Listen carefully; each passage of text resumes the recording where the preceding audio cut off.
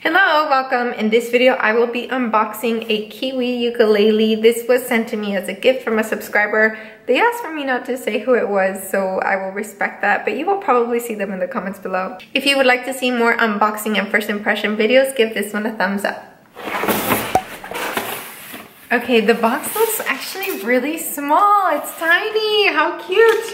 Okay, let's see. Dun, dun, dun. Oh my god, it's so cute. What is this? It came with something else too. Do all of them come with this? Okay, wait, okay, I'm getting distracted. Let's get to the ukulele. Oh my goodness. I'm sorry, I had to look at the viewfinder because it just looks so cute. How exciting. I'm gonna tear up. Ah, okay, okay, relax.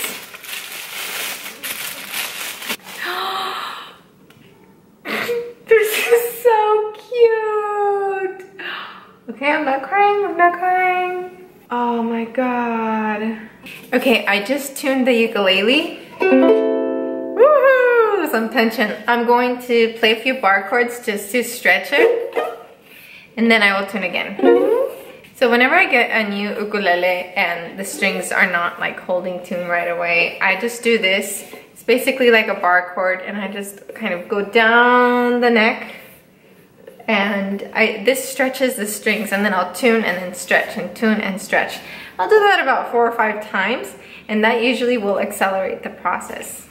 Another thing that you can do on this ukulele, for example, the C and the E and A are actually in tune, but this string right here, string G, is not holding tune yet. So what I'll do is I'll tune it half a step higher than it should be. So I'll tune it to a G sharp.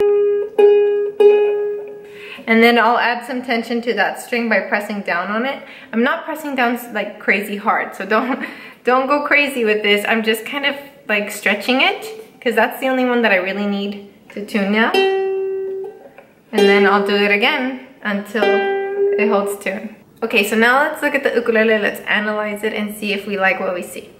So first, this is a pineapple shaped. So it's a kiwi, but the shape of the ukulele, like this shape, is called pineapple shape. This is a soprano size, but pineapple shape. The frets are not sharp, which is a good sign. We have the fret marker for 5, 7, and 10.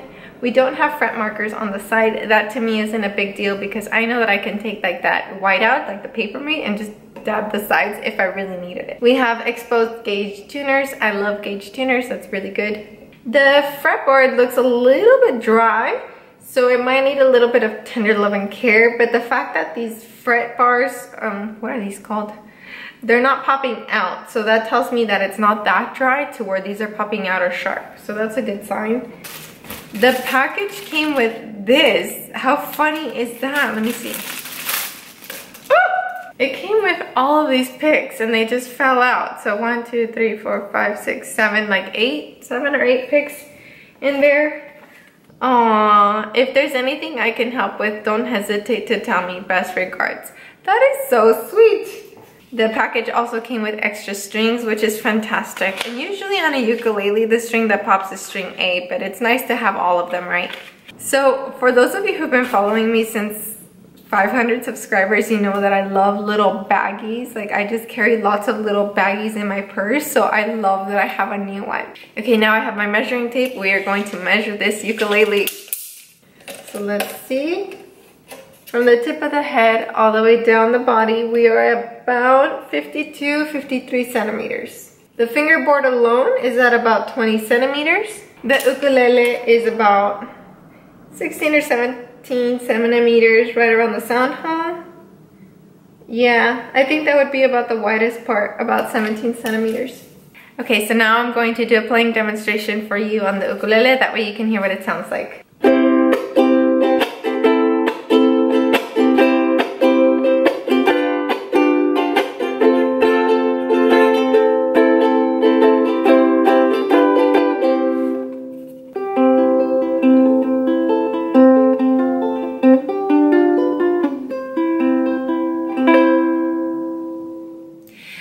play with this ukulele for the next 2 or 3 weeks. I'm gonna try and play it daily. I will also be tuning it daily until it holds.